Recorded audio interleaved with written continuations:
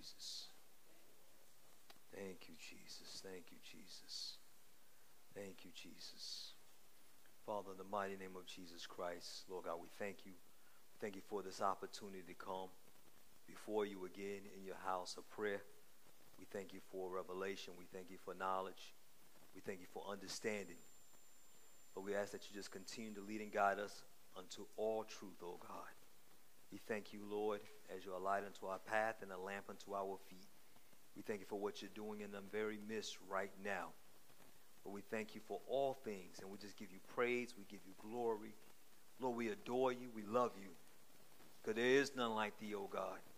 We thank you for making habitation within us, as well as being a comforter amongst us. Lord, we give you all the glory and the honor as we dive into these various subjects and these matters. Lord, continue to unfold and unveil, giving us spiritual truth that we may be able to apply to our everyday life, that we may grow thereby. We give you the glory and the honor in the mighty name of Jesus Christ, our Lord, our Savior, our Redeemer, the branch, the nail. Father, we thank you for all things. In Jesus' name we pray. Have your way, Holy Ghost. Have your way, Holy Spirit. Holy Spirit, have your way right now in the name of Jesus. We thank you right now as you have your way, Holy Spirit. In Jesus' name we pray. Amen. When I think about Sunday and the way the Lord was using me on Sunday, it was more or less a preface for what we're going to cover tonight. For those who were here on Sunday, we dealt with Jesus there at Caesarea Philippi, and we made mention of Bashan and talked about the gate of hell. We're going to dive into that on this evening in the context of where it fits with our studies. So we turn here today, and we were looking at a couple of things. And I want to go through these sheets briefly. We talked about the divine counsel. If you look on the back of that sheet, the reason these lines are here because you were supposed to have gotten these prior to the class so that you could have written your notes there. But this is still a good place of studying with your notes so that when you do take your quiz, you can able to go back and follow. The spirit world. Okay, when we talked about the spirit world, we said it was in reference to the heavenlies and the earthly. Spiritual and divine beings, the Elohim, and kingdoms. All right? All of these things, when you think about the spirit world, just don't think about just heaven alone. Don't think about just demons, or don't think only about the Holy Spirit, but think about the entire spirit realm. When you think about the entire spirit realm, those spirits that are in the heavenlies, another word for heavenlies is what? Starts with a C. Celestial. All right? Or they're also those spirits that roam through the earth. Many times those spirits that are roaming through the earth or working through individuals are those that we refer to as demons. All right? But the Bible also said that we entertain angels unaware. We understand that according to the book of Hebrews. So when you think about the spirit world, begin to allow your mind to go way beyond just angels, demons, but think even on principalities and powers, the rulers of darkness, all of these various entities, God, Christ, and who knows what other entities are there. As we go into angelology, we'll talk more about the cherubim and the seraphim. And like I say, and those different levels of angelic beings. The key terms you want to recognize. Remember, when you see key terms, these are words that you may potentially see on an exam or test. Remember what the word divine means. When we talk about divine, we said divine is like what? It's to be what? Godlike. Talking about divine of or from or like God when we're talking about divine. Holy? Not necessarily, because Holy is more so to be set apart. Something that's consecrated or sanctified. You have beings, that may have similarities to God, but may not be holy. Similarity as far as being spiritual beings. All right? Maybe there's certain attributes where they don't have to walk on feet, but maybe because of their spiritual nature, they can roam from one place unto another. So they could have attributes, but they may not necessarily be holy. Okay, so just kind of not, when you think about God or the word God in general, remember God is more or less an attribute. It's not who he is. He is Yahweh. He is a type of Elohim, but it's going way beyond of just what we have considered holy. For example, if I ask the class, I see you. If I ask the class, how would you describe something holy? Without using the words sanctified, set apart, how would you, in your mind, what do you interpret holy to be? Nothing missing, nothing broken. Pure. All right. Consecrated, yes, but why do we think pure when we think holy? Because the way I see it is that it's basically the attribute of God, who is pure in his form, in his nature, in his character. Right. God himself is pure. But to be holy, the word holy, does the word holy mean something that is pure? Or does the word holy just simply mean something that I have set aside for a specific use? Something I have set apart or I have consecrated for a particular purpose. Something that has been anointed for a particular task. Doesn't necessarily have to be holy. Not holy, pure. All right? Everybody understand? So what happened if I'm an athlete? If I'm a ball player. Now I'm stretching this, as an example, because I'm not a ball player. All right? By no means. Have no handle. All right? But if I was a ball player, a professional ball player, I might have a certain pair of kicks that I use when I'm playing ball, and I don't use those kicks for nothing else. Those are set aside only for when I play ball. So if I'm that professional ball player, to me, in my mindset, because these are set aside for a specific reason, a specific task, those are holy to me. Don't mean they're pure, because they may smell funky. Right? So what happened, when you think about the temple and the things that God gave Israel and said, this is holy. Remember the Sabbath day and keep it holy. Set apart for me and me only. That's what that day is for. It's a day set aside for reverence unto God. You can't even work. And I was speaking with some Jews not long ago, and I didn't realize this, that many times that when they would have their jobs had to be within such a proximity from where they live, especially if they got off work on Friday, because they knew that at a certain time they have to recognize their Sabbath. They're not even permitted to drive their vehicles on. They have to walk to the synagogue from wherever they stay. I was like, because to get in a vehicle to drive would be work. They couldn't even tie aprons a certain way. No, you couldn't do anything in that day. So a lot of times in our understanding, when we think holy, we think, we think about tradition. We think about our religious tradition. We don't really conceive or perceive the idea of that something is just holy when it's set apart. So what happened, we'll say, oh, well, if the person has on lipstick, then they don't look holy. Well, maybe that's the lipstick that they set aside for Sunday. I'm being a little facetious here, but I want you to understand where I'm going with this. All right? For example, there are robes that I have set aside for a specific use that when I come into the service. So when I have that robe on, I may not walk into the restroom with that robe on. I may not walk downtown with that robe on. If the children were doing a play, I may not let them wear that robe because that robe is set aside. It doesn't mean there's something special to that robe, that robe went on somebody else, that all of a sudden they get all of these chills or their hair on their arms stand up because there is some special anointing in there. No, but to me, I've set that apart so that I can use that it's not contaminated with nothing else.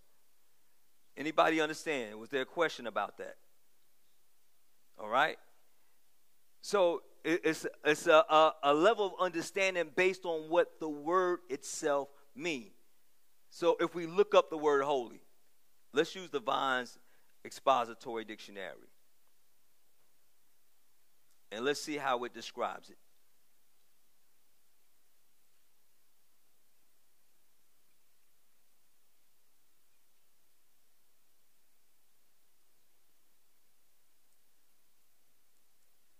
Hagazo.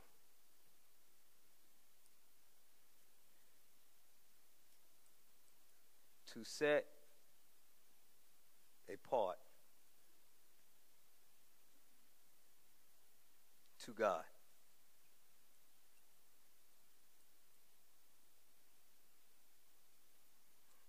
All right. Also a word they have here, sanctification, which is basically a synonym for the word holy or holiness. It also signifies a separation to God. Another word that they use here is to sanctify.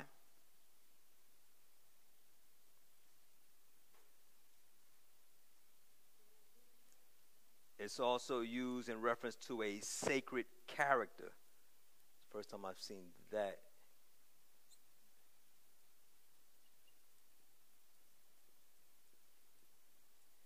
Typically, when you're talking about those things that are set apart or set aside as something tangible. So, but what you see here, to be holy or to be set apart or to be sanctified, to be consecrated, or to be anointed, is not often equated with a supernatural power, even though that's the way we have always interpreted. We say if somebody's anointed, oh, then that means they got a power, or they're releasing an anointing. The word anointing is not typically used like that in Scripture. Anointed persons or individual is one who have been inaugurated for an office to do a task. God has anointed you for a specific purpose. The energy or power you possess when you are anointed is the result of the Holy Spirit that's in you. That's why Jesus says when you receive the Holy Ghost, then shall you receive power. They were already appointed or anointed as apostles, but he said it's expedient for you that I go away or the Holy Ghost will not come. But when the Holy Ghost come, you will have power. Not only you have power, you have understanding, because he leads and guides you to all truth and he teaches you all things. So the power of God is not the anointing, but the power of God is the Holy Spirit that you possess. Yes, sir.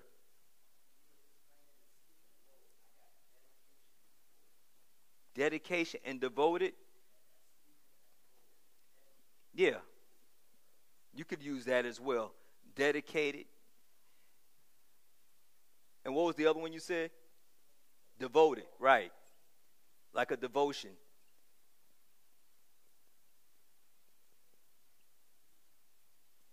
So, back to the analogy of the sneakers. If those particular sneakers were Jordans, do you think I'm going to run any faster? I'm going to jump any higher? I'm going to have hang time like Michael? No. If I had that ability, it wasn't because I put on a special pair of shoes. It's because of the training, the discipline, and working in that particular field. The more often you work in something, the better you become at it. But when you're talking about ministry or ministry gifts, because it's the Holy Spirit that's doing the work through us, what happened, we're not relying on our own strength or our flesh. Our confidence is not in us. But because of God's Spirit, he makes us equal for the task.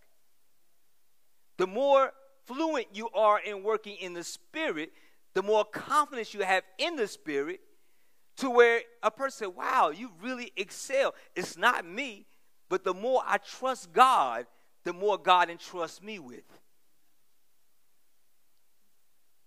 The more confidence and the more trust you put in God, the more he can entrust you with. It goes back to the scripture. If you're faithful in what?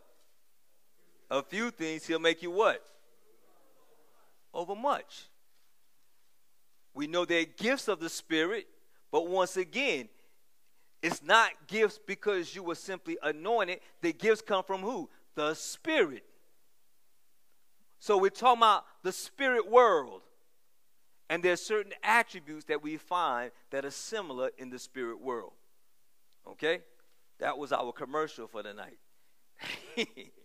Okay. So, but it's necessary to understand that when we go into some other things. So when we talk about the spirit world, divine beings, we know what terrestrial, celestial, we've been tested on those areas. When we go down to the next part where it says God's kingdom, we know who Yahweh is. Now, there are times where when you see Yahweh, it may not be spelled out completely, and part of that is due to the reverence for his name, because they were not supposed to use God's name in vain. So what happens sometimes when you see Yahweh, instead of it being spelled out completely as that, sometimes it will just be capital Y, capital H, capital W, capital H. That's the abbreviated way. All right? Yahweh. That's who he is. Okay? The Trinity, we're all familiar with who the Trinity is. Who's the Trinity? Father, Son, and Holy Ghost. Is that word in your Bibles? It's not in our Bibles. The word Trinity is not in our Bible. But we see the Trinity at work in the Bible. Okay? Not only did we say we see him in the book of 1 John when he said there are three that bear record in heaven, but we also know he was there in the very beginning. He said, let us. We also know that he was there when he talked about the allocation of spiritual gifts, because one was a minister of the gifts, the other brought about diversity of gifts, and one was the operating of the gifts. It's still the Trinity at work. So as you go from the various dispensations, from innocence all the way unto grace, you'll see the Trinity at work. All right? There are certain scripture references you'll also notice that I have here, and these will be those that you want to pay attention. So when you do have an exam, sometimes those scripture references will be right here on the page. When we talk about the divine three, that's another way of describing who? The Trinity. The divine three is another way of describing the Trinity. Okay? Sons of God. What is important to remember about the sons of God? Who are they? Who are the sons of God? Don't overthink it. Sons of God. What does the Bible tell us about the sons of God in the Old Testament? Who are they?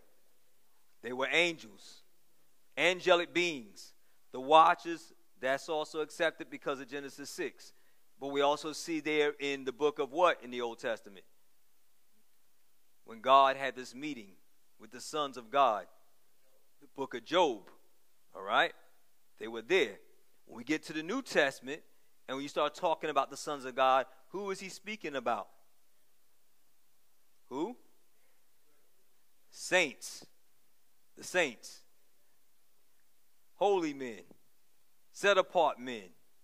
Those filled with the Holy Ghost. We know that because of Romans 8. The sons of God. All right? Then are they the offspring of God. Well, what about the women? Where does that leave them? They still the daughters of God, right? Okay? All right. So, as we go on a little further here, we also talked about judgments. When you're talking about making a judgment, or in God's case, a divine judgment, what are we talking about? What is God doing there? When do we see God making a judgment? Typically, it's after there's a rebellion. Not necessarily talking about the Day of Atonement, but when God making a judgment, he's making a determination. When he's making a decision. When he's bringing about judgment. Typically, when you think about the prophets of the Old Testament, the prophets of the Old Testament, they first come with a word of warning. Typically. Not always, but the majority of the time, they come with a word of warning. If you do this, then God will do this. If you don't do this, then God's going to do that. And then what happens? If they don't take heed to the warning, then God sends the prophet back again. And this is when they're hollering, "Cometh thou peaceably? Are you the one that troubleth Israel?" When God sends the prophet back this time, as he did in the case of Nahum, he didn't come sending a word of warning, but he came with the word of judgment. It always pays to take heed to the word of warning so we don't have to experience the judgment. The judgment of God typically is the wrath of God. So therefore, when you're talking about judgment, the judgment of God, does it only fall on men? No. But on the entire creation, whether natural beings or spiritual beings. When those sons of God in Genesis 6, when they begin to make unto themselves wives by the daughters of men, there was a judgment made.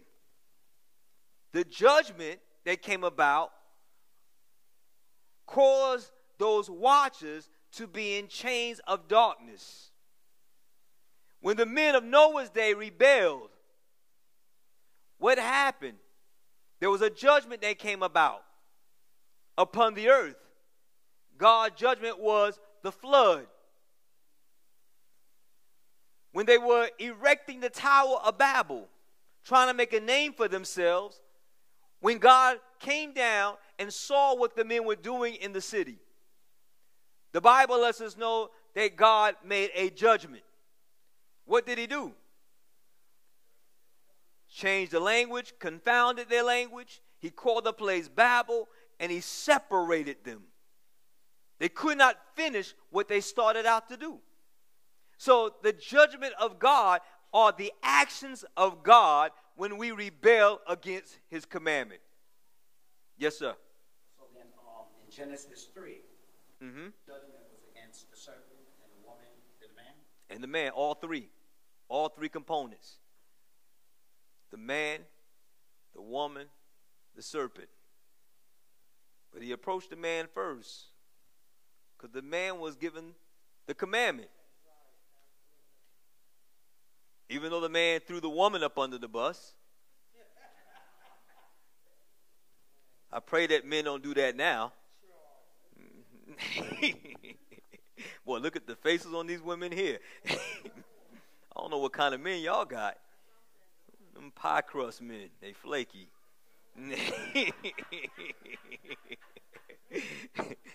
All right. But then what happened? The woman threw the serpent under the bus. All right, everybody want to play the blame game. But we're talking about judgment. Okay, so we go on even further. Now we're dealing with the response to rebellion. And therefore we see the judgment of the divine beings. Then there is something called excommunication. I know we haven't really dealt much with that word. What does it mean when we're talking about excommunication? Anybody got any idea? You want to read it?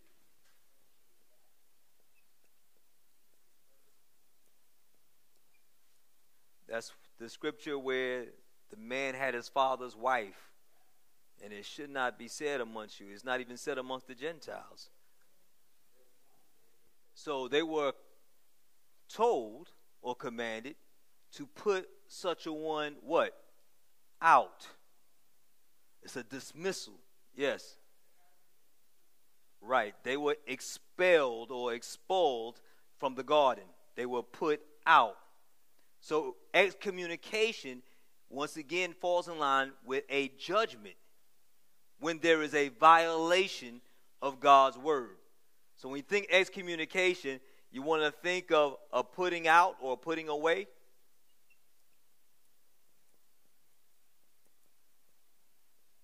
A dismissal.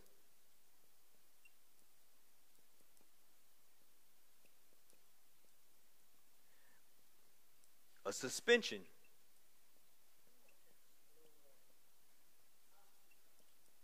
Right, all of those nice words. Ostracize and exclusion. And an excommunication doesn't have to be permanent. All right? An excommunication could be indefinite. The time of reconciliation or restoration may be uncertain, but it can be. There was one scripture where it talked about, I think it was the same scripture where it talked about, basically like giving them over unto the adversary for a season. So in 1 Timothy, it's very similar to what he was talking about there in Corinthians. In the first chapter, he was talking about Hymenaeus and Alexander. And he said in chapter 1 of 1 Timothy, verse 19, holding faith and a good conscience, which some having put away concerning faith, and have made shipwreck, of whom is Hymenaeus and Alexander, whom I have delivered unto Satan, that they may learn not to blaspheme. That's a hard saying, almost like, just like, basically like, leave them out there. Let Satan have a field day with them. But the only thing about that is, once again, it's indefinite. Because there's that possibility of them coming back and being restored. 1 Corinthians chapter 5, verse 5. To deliver such an one unto Satan for the destruction of the flesh, that the spirit may be saved in the day of the Lord Jesus. I want to go to that into the Amplified.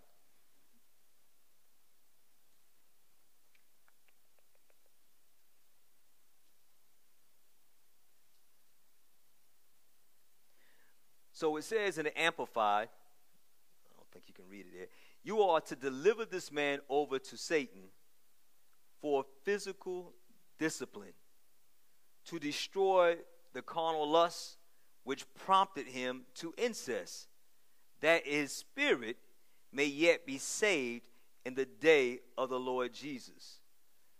So, without going into too much with this, when you're talking about the destruction of the flesh, Dake says it like this. He says, the purpose of delivering him to Satan was to destroy the flesh. This required members to withdraw all fellowship and spiritual influence from the man and to quit praying for him so as to permit Satan to afflict his body, thus perhaps bringing him to a point of repentance, that his spirit might be saved in the end. This was effective, for in the second letter, Paul wrote the church to forgive him, lest he should be swallowed up by excessive sorrow. So what he's saying is that the idea or the thought is that if you render such a one or surrender such a one over to the adversary, once Satan finished having a field day with them, that maybe they'll come to their senses and say, Lord, help me. I'm sorry. I repent. I want to be saved. Think about the prodigal son. Similar to that degree. He thought he was doing his thing. He leaves the father's house. He spends everything he have on riotous living, doing what he want to do. But then when it get hard, and he realized how much better he had it at home. And what happens? He said, my father's servants are doing better than what I'm doing. I need to go back home. Maybe I'll be received as a servant or as a slave. To only find that when he come back home, guess who's all forgiven? The Father. And his arms are wide open. The one who didn't forgive was the other brother. He became jealous. Why are you letting him back? He said he was out there wasting your money on harlots. How did he know he was out there? He's out there with a cell phone. Now let me stop. I can't wait to show Bishop this. All right? The destruction of the flesh, that hopefully the spirit would be saved one day. So, excommunication. You may see that word again. That's why I'm elaborating on that. Okay? As I go through this sheet here, and we talk about the fate of divine beings, we talked about that. The divine beings who have left their own habitation, we know what awaits them on the day of judgment. All right, spiritual geography, which is the section we've been dealing with for the past couple of weeks, which has been very interesting. Every time I go into one of these passages of scriptures, even though we went through them several times, but it's like I get something new out of it each time I go through it. All right? Once again, for those who can see, we talked about this kind of structure quite often. What did we say this structure was called? A ziggurat. All right? Ziggurat was a type of temple used to summon who or what? Gods. All right? To summon the gods. They believed that this would open a portal and give them access to the gods. That the gods would come to their requests. It was a way of them trying to domesticate the gods. This was the case that we see in the Tower of Babel. Although the scripture doesn't specifically say that it was a ziggurat, but when you studied ancient Mesopotamia and the Sumerians, you understood that these were the type of structures that they would build. It wasn't just specifically just to say, I want to just get all the way to heaven, as if there was an elevator that would take them straight to God, but it was to get into the heavenly sphere to get God's attention and say, look what I've accomplished. Now you come to me. All right? The mindset of man want to dictate to his creator and say, I want you to answer me, you to respond to me. You can't do that to God. That's not the way it works. But if you humble yourself before the hands of the Almighty God, he will exalt you in due season or due time. But their whole motive and aim was to make a name for themselves. They weren't trying to spread the gospel. They wanted to be seen. They wanted to be recognized. We know Nimrod, one of Noah's descendants. We all got some of them like that in our family that we don't really claim. They show up at the cookout in the family reunion. All right? Used to say down south, oh, I love to see you come, but I love to see you go. All right? So what we see here also in this, that Nimrod was basically one of the chief leaders. But because of their rebellion, God called it Babel. Interesting, because we say that also came from an Akkadian word, Babalim or Babalu. And what did we say that meant? Anybody remember? The Akkadian word that was used to describe Babel. That's right. The gates of the gods. Now, that's very interesting. The gate of the gods. Why is that so interesting? That kind of make you think about that, the gates of hell. Right. The region, the area. Okay, let me show you something. This place here. Anybody know where this is? That's right, Mount Hermon. To be more precise according to New Testament scripture, that's Caesarea Philippi. Now, when Jesus was there and made an announcement after Peter's great confession, thou art the Christ, the Son of the living God. Jesus says, upon this rock. What was he standing on when he said this? This rock. Upon this rock. It was also known as the Grotto of Pan. It was also called the Gate of Hell. This was called the Gate of Hell. It had a historical or tradition that it was from here as a type of portal of the one who possessed the authority of the underworld, Beelzebub, the Lord of the dead, the Lord of the flies. It's also synonymous with Satan himself. Right. So what happened when Jesus stood there, while theologians some 2,000 years later are trying to figure if he's talking about building the church upon Peter, or we try to read into it and make it more spiritual and say, well, maybe it was the confession of Peter that he meant when he said, I'm going to build my church upon this rock. Really what he was doing, he was saying that I'm come back to take my claim.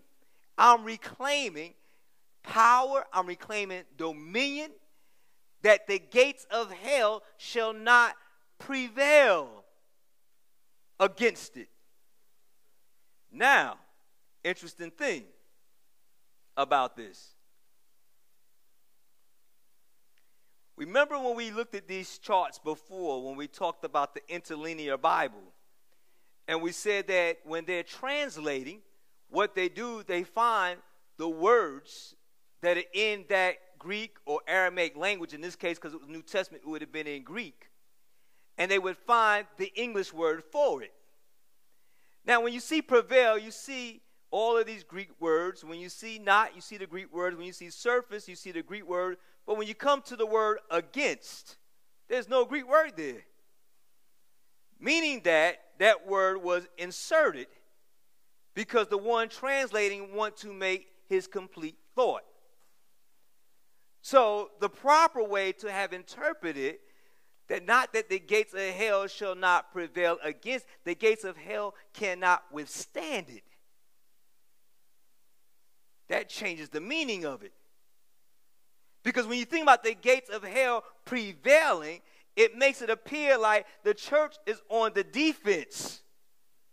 And the gates of hell are coming against the church.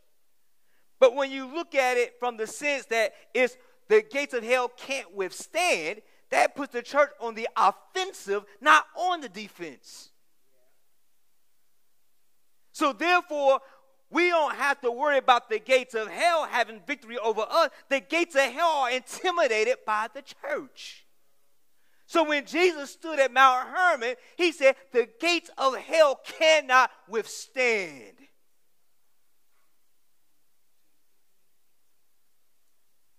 The difference in having an understanding of what words mean. Sis. So that's where it says, against this rock I'll build my church. Let's go to the scripture, Mark 9. Well, Matthew. Let's go to Matthew. I like the way Matthew says it. Matthew is more expressive and more detailed oriented. Matthew, I think it's 17. 16? Yeah, 16, 17. So I'm going to read the verse. 16, 17. And Jesus answered and said unto him, Blessed art thou, Simon Bar-Jonah, for flesh and blood have not revealed it unto thee, but my Father who is in heaven, which is in heaven. And I say also unto thee that thou art Peter, and upon this rock, upon what rock? Let's go back there and look at that rock again. This is a close-up view. Upon this rock I will build my ecclesia, my church, and the gates of hell shall not prevail against it. Like rock, right? So when they say rock, they're actually talking about Mount, was it Mount Hermon. Hermon.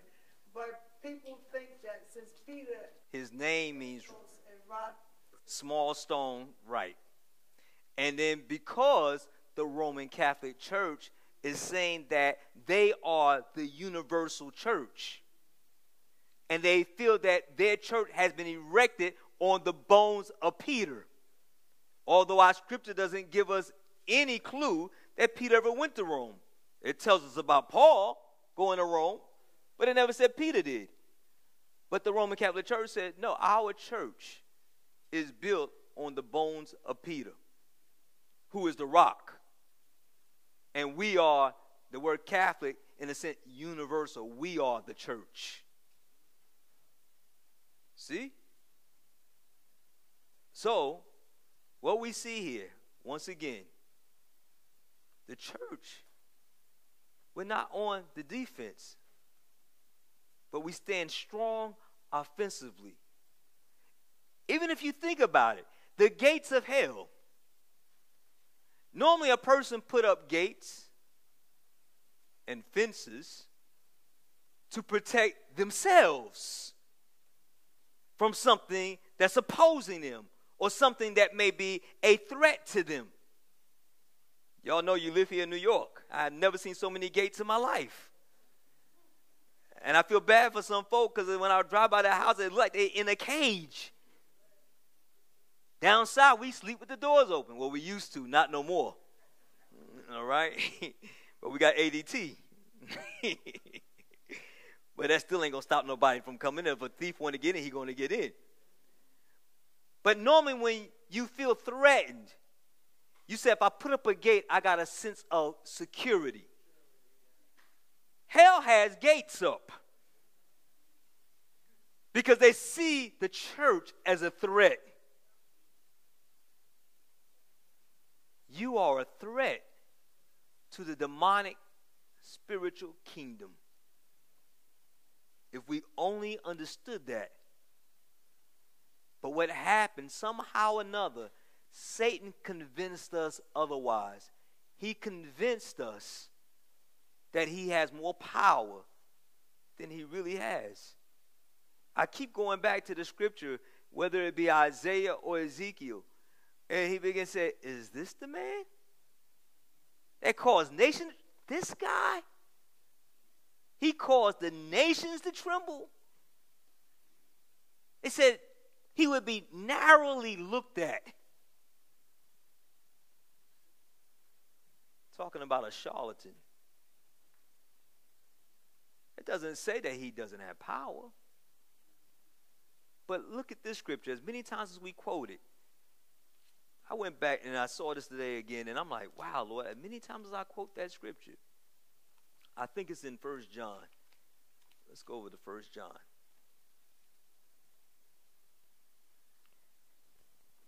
And it's still dealing with the spiritual world. Chapter 4, 1 John chapter 4.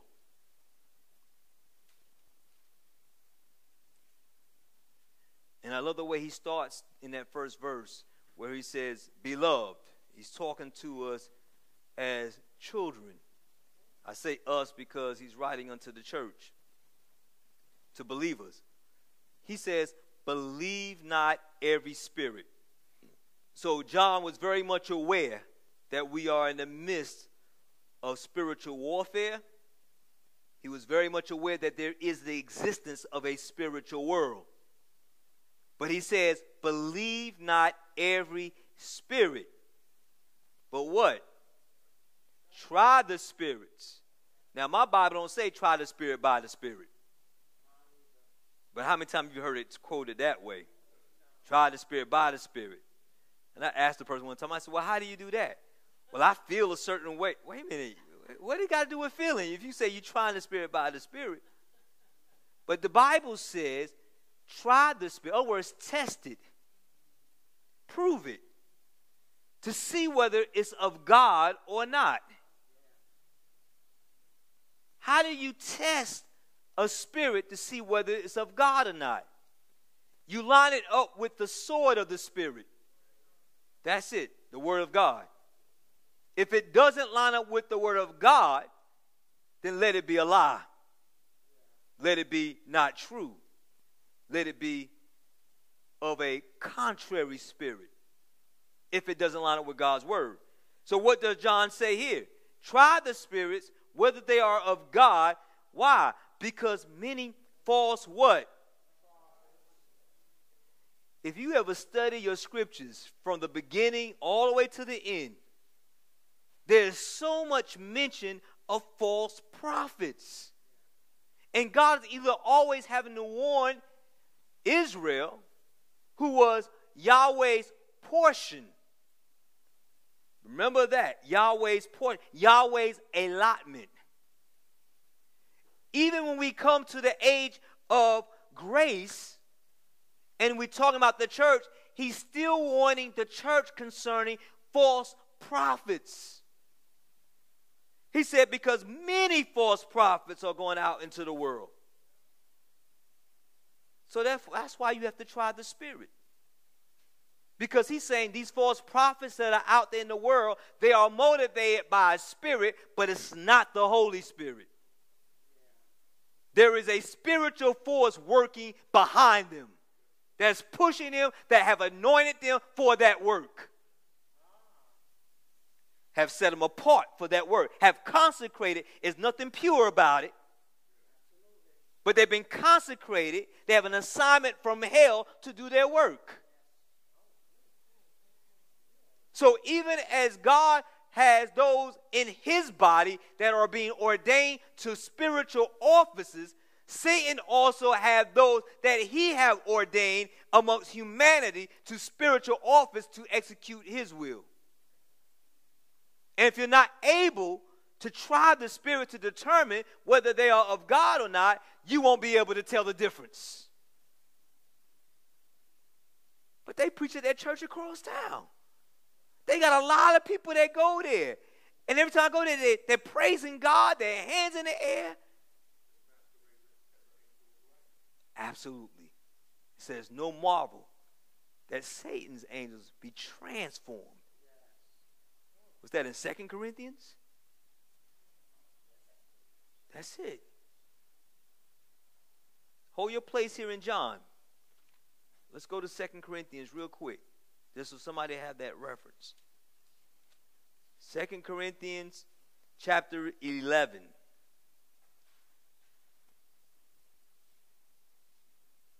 First, 2 Corinthians chapter 11, verse 13. For such are false apostles, deceitful workers. What do they do? Transform us. Decepticons. All right? They transform themselves into the apostle. It's like a chameleon. You ever heard of the snake that they got? It's called a lizard. He's a chameleon. He able to camouflage himself and look like whatever he walks up against. That's how he ensnares his prey. So if he walks on a green leaf, he turns green. So you don't even see the threat. That's why if it were possible, the Bible said if it wasn't for the shortening of days, even the very elect would be deceived. But then it goes further in verse 14. And no marvel, for Satan himself is transformed into what? An angel of light. Look, glorious. Has a glow. All so that he can hem you up. Therefore, it's no great thing if whose ministers? Who's his? Satan. Satan got ministers? I told you, he had an ordination service the other day also. Also be transformed as the ministers of righteousness, whose end shall be according to their works. It's a sad time. Just because a person got papers don't mean that God have anointed them. The scripture lets us know. Back in 1 John, the 4th chapter. 1 John, the 4th chapter, right where we were before. So now he's going to tell us how you're able to determine. It's not about feeling. Don't trust feelings. Some folk got in some messed up relationships because of how they felt. Don't say it too loud. It's not about feelings. Well, I feel. No. Feelings come, they go. Right now, somebody says it's hot in here. As soon as I turn off, now I feel cold. All right? Feelings fluctuate. But look what he says in verse 2. Hereby know ye the Spirit of God. He's telling us how we identify the Spirit of God. It's not about our feelings.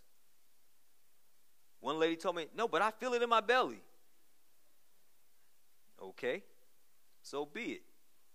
If that's where your faith is, in your belly, so be it. Somebody else said, well, no, I feel how because my arms and I get these like chill bumps. If that's what you feel, so be it. But don't you know, as keen, as subtle as Satan is, if he know that's all you doing is going by what you feel, oh, well, I can manipulate this situation. I'm going to give him that feeling. Once again, that's how in our minds, because of tradition, how we come to understand what we thought was holy or anointed because of how we felt. Somebody sing a song in the sanctuary, we start crying, we're like, oh, that song was anointed. That person is anointed. Whitney Houston can sing a song and make you cry, but yet she was smoking crack.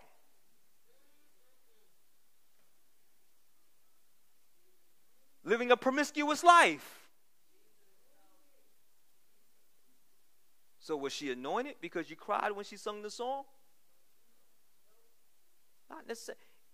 We got so accustomed to measuring how God operates and move, how we feel. But then what happens when the day comes you don't feel nothing? Then you're going to say, God, you're not here? Something's wrong because I don't feel nothing. That's like as if when Elijah was in the cave. Oh, well, a small voice? That can't be God. That's not how God moves. So let me just look and see if God's coming somewhere else. We could disregard what God has done or is doing because we're trying to measure everything by our own litmus test instead of how the scripture says. Hear how he said you will know the Spirit of God.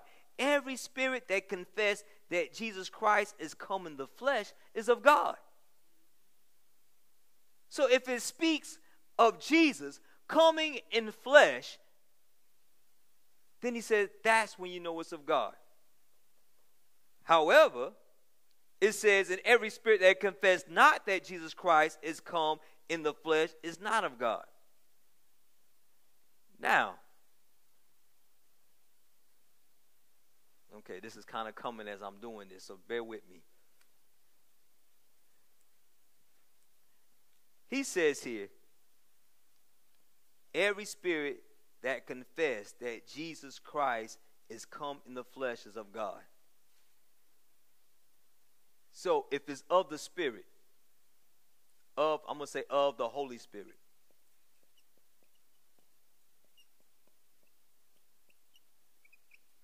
Of the Holy Spirit, they're going to confess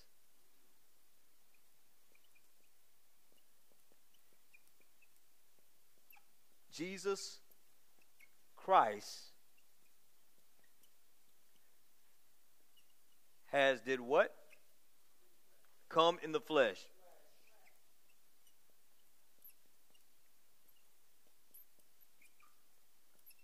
I think this mark about seen his last day. All right, let's see. And then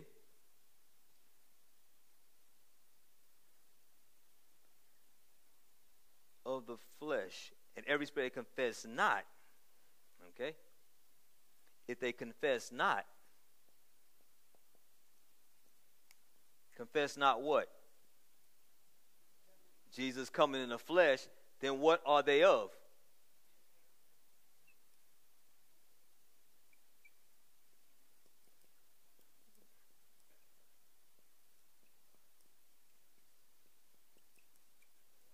All right. Like I said, I'm just getting this, so just bear with me. I'm looking at words. If he's confessed Jesus Christ has come in the flesh, then it's of the Holy Spirit. In other words, Jesus, don't think of Christ as a last name. The Lord's anointed.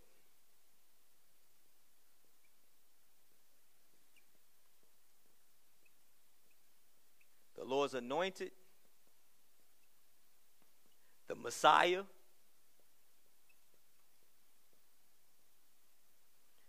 So therefore, anyone who confesses that Jesus, who is the Lord's anointed, and is also called the Messiah, has come into this world wrapped in flesh, then he's of the Holy Spirit.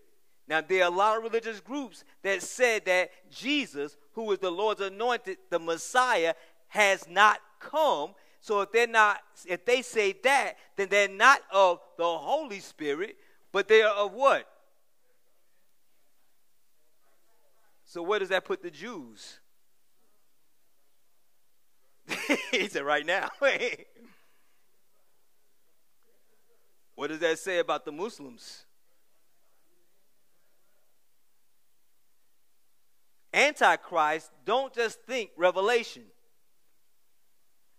but anti meaning to oppose or against. So therefore, if they are not speaking Jesus coming in the flesh, God coming in the flesh and dwelling amongst us, then they are preaching against the Spirit of God, and therefore they are of another spirit. If it's an anti-Christ, if it's an anti-anointed, an anti-Lord's anointed, then it becomes a demonic. Anybody follow that? Maybe by next week, when I had more time to kind of marinate on it, it'll sound different. All right? Because any spirit, because remember how he started off, try the spirits to see whether they are of God. Because they're different kind of spirits. The Bible lets us know you're either hot or you're cold. There is no lukewarm. So either you are for God or you're against him. If you're either in God's kingdom or you're a part of whose kingdom? Satan's kingdom. No man can serve two masters. You'll love one and hate the other, cleave the one and despise the other. So therefore, when you are anti-Christ, you are pro-Satan.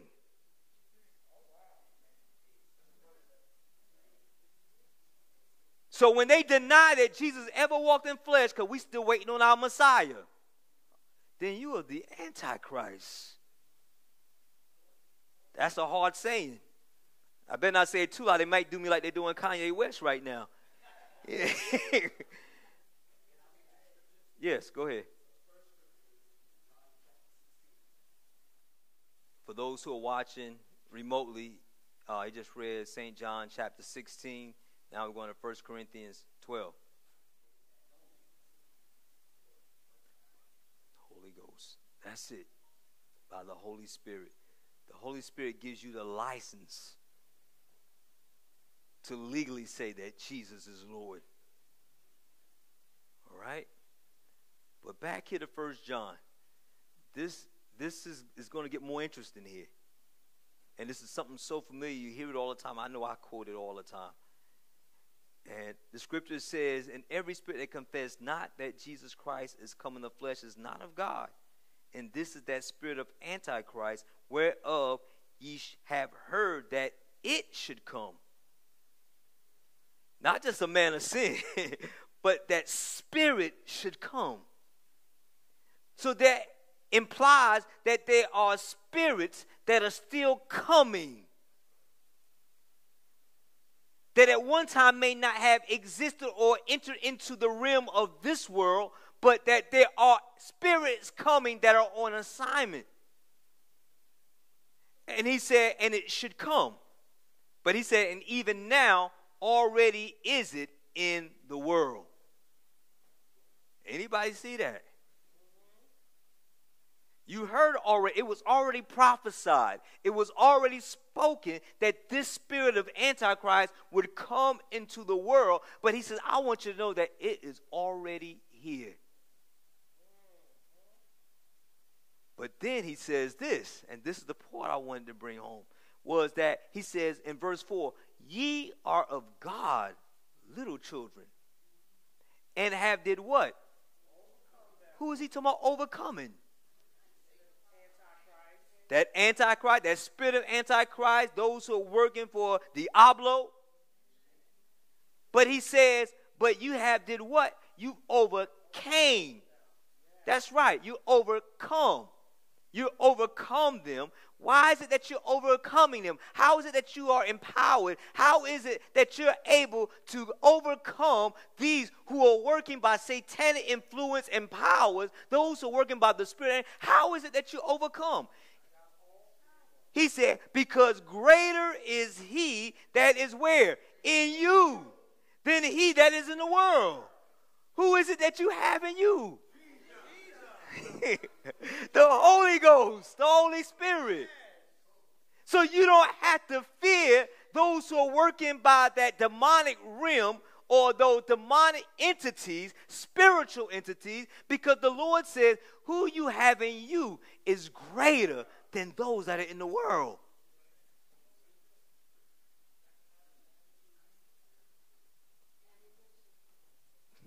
That's right, ammunition. And that's why I love this scripture in chapter 5 of 1 John, because I believe it connects the two. We talked about this one night in class.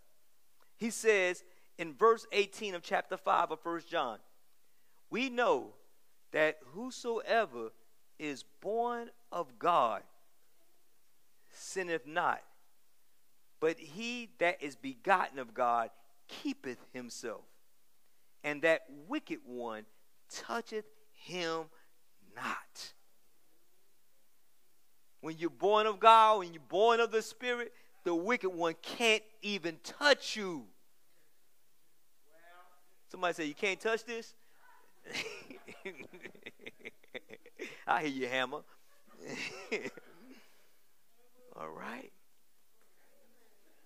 That's heavy.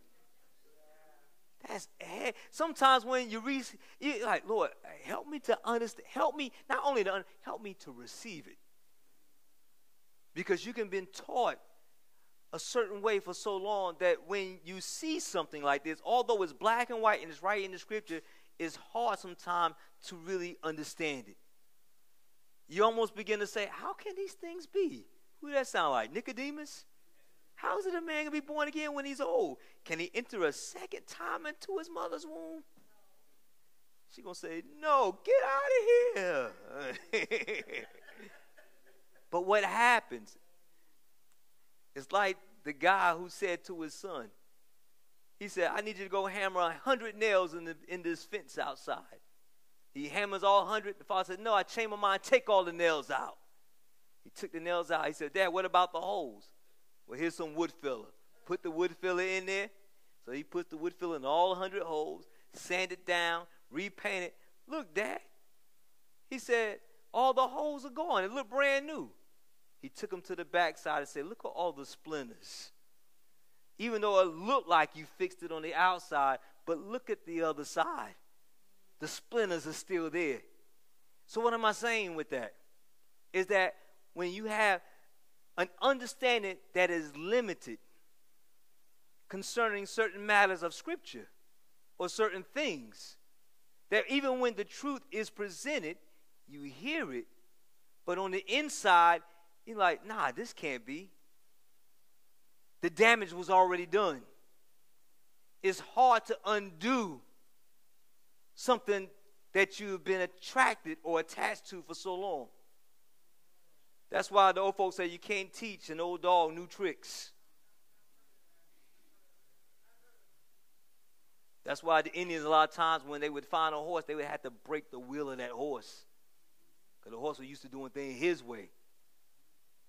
Have you allowed the Holy Spirit to break your will? He doesn't do it by force. It's only if you allow him.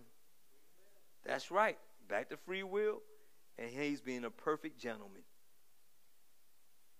So these things we're talking about, the gate of hell, research it. Look it up. Don't just take my word for it. The other thing, I'll put this up here if you want to take this as a note. This is what happened at Caesarea Philippi. It was a reversal. The Gentile nations. If you remember, in the book of Deuteronomy, in the 32nd chapter, verse 8, it says, when the Most High divided to the nations their inheritance, when he separated the sons of Adam. And interesting, he didn't call them the sons of God at that time. He called them the sons of Adam. Because of the fact that they were of these foreign nations. When he separated the sons of Adam, he set the bounds of the people according to the number of the children of Israel. The Bible says in verse 9, for the Lord's portion is his people. The Lord's allotment is his people. Who is his people? Jacob is the lot of his inheritance. Jacob, whose name was changed to who? Israel. And as we go down to verse 10, he said he found him in a desert land and in a waste, howling wilderness. He led him about. He instructed him. He kept him as the apple of his eye. This is one of few places where he refers to Jacob or Israel as a man and not as a woman. Most of the time when you hear Israel, she, her. But yet, he says here, and as an eagle stirred up her nest, fluttered over her young, spreadeth abroad her wings, taketh them, beareth them on her wings. So the Lord alone did lead him, and there was no strange God with him. Although it appears, according to Psalm 82, that there were other spiritual entities that God allowed to rule over or to reign over or to judge the other nations, but he said, yet Jacob, Israel, is my portion. But yet God made a covenant with Abraham that one day that you'll be the father of many nations. So what happened when Jesus is here at Caesarea Philippi, which was also called Benias and Panias, you see a reversal of God's attitude towards Gentiles through his son. It reminds you of a scripture in Ephesians where he says, no more are you strangers. That's right. Let me turn over there real quick. Ephesians.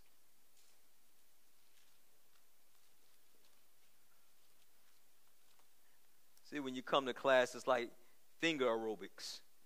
Going back and forth through the scriptures. All right? We're going to go to the book of Ephesians. I think it's chapter 2. Yes. Chapter 2. Verse 11. Ephesians 2:11.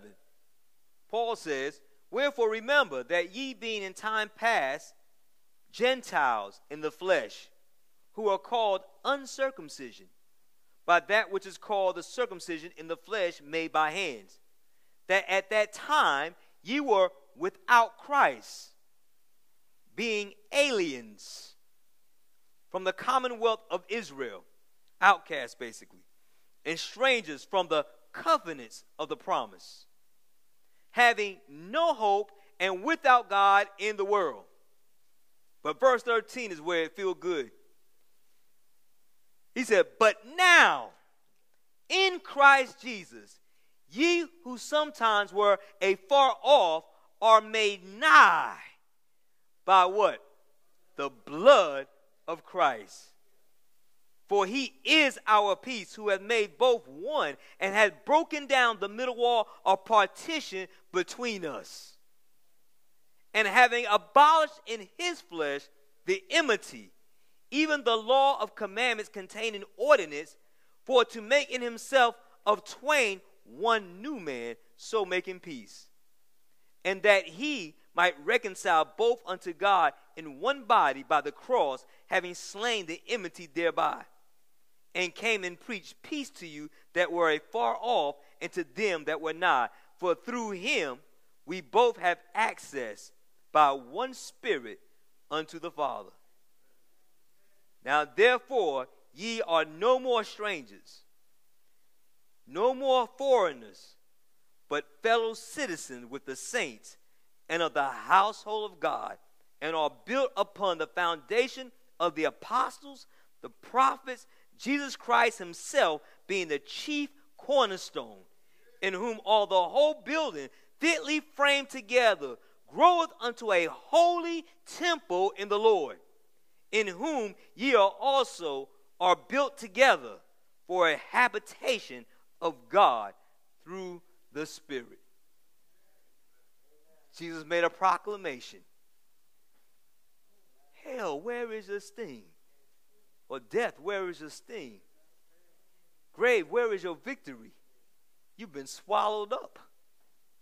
You can't withstand this. The brother said, you can't touch this. And just when Satan thought he was going to have the victory, but had the principalities of this world known, they would not have crucified him. That death was only the path to life. Not just for him, but for all of humanity. That now all nations, under one God, indivisible. Oh, hallelujah.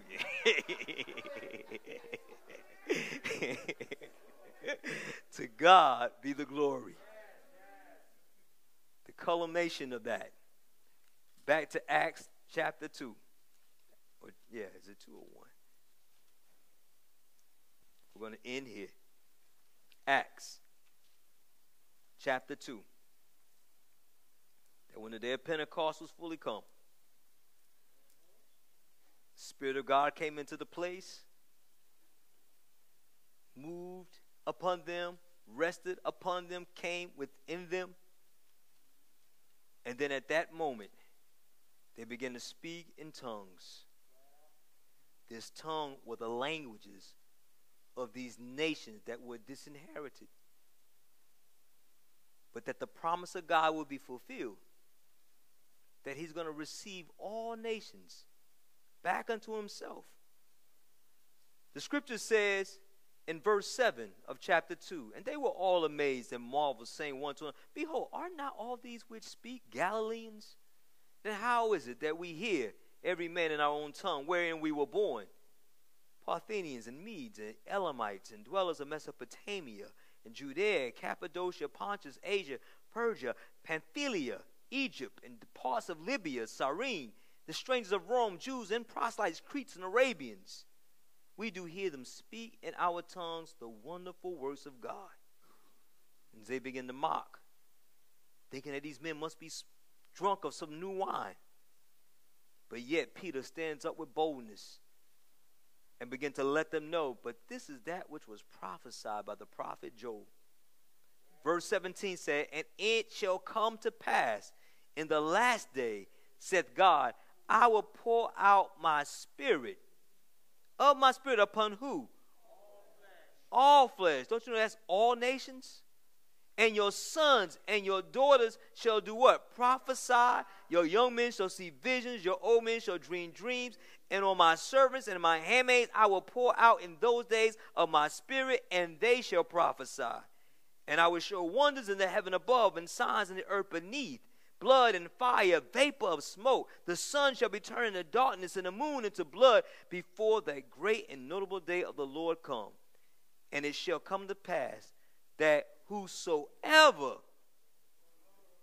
all nations, male, female, boy, girl, whatever your nationality, Jew, Gentile, shall call on the name of the Lord shall be saved. He got the glory in all of this. He did not forget about us, but brought us back into the fold. God's grace. God's grace. You got power. Satan's intimidated. Go home and flip the script on him. God, you don't want to go home. But wait a minute. Not no more. I know who I am, and I know who I have in me. And by the authority of Jesus Christ of Nazareth, I stand on that authority.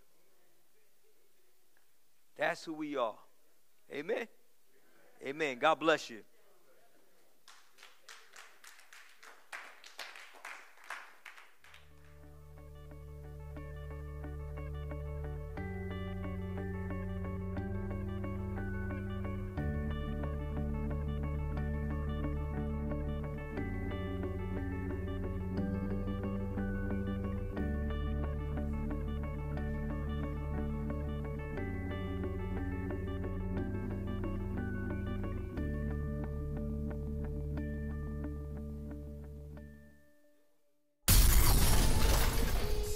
The Bible Church of Christ bookstore has all your ministerial needs. A new Bible, study aids, tracts, church supplies, robes, clergy apparel, t-shirts, DVDs, or music. Look no further. They're there for you and would love the opportunity to meet and pray with you. Enjoy their selection of English and Spanish merchandise to further you on your spiritual journey. The BCCBookstore.com for store hours and directions. The BCCBookstore.com.